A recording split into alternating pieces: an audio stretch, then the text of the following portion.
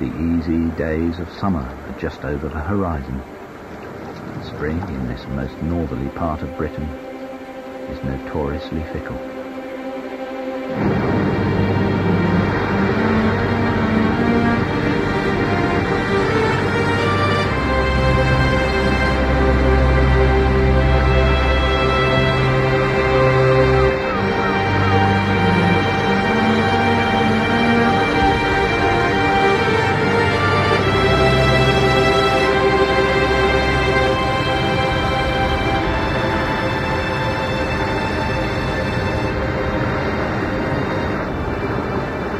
Exposed coasts can be a danger to otter cubs.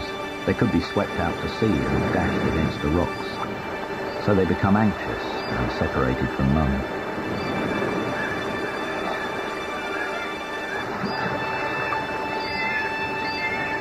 Their cries penetrate even this thundering sea, but their mother must continue to provide food despite the storm.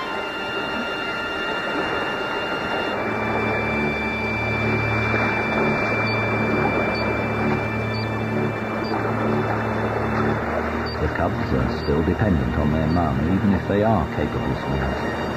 And though they can catch their own fish now, she provides large items, like this octopus.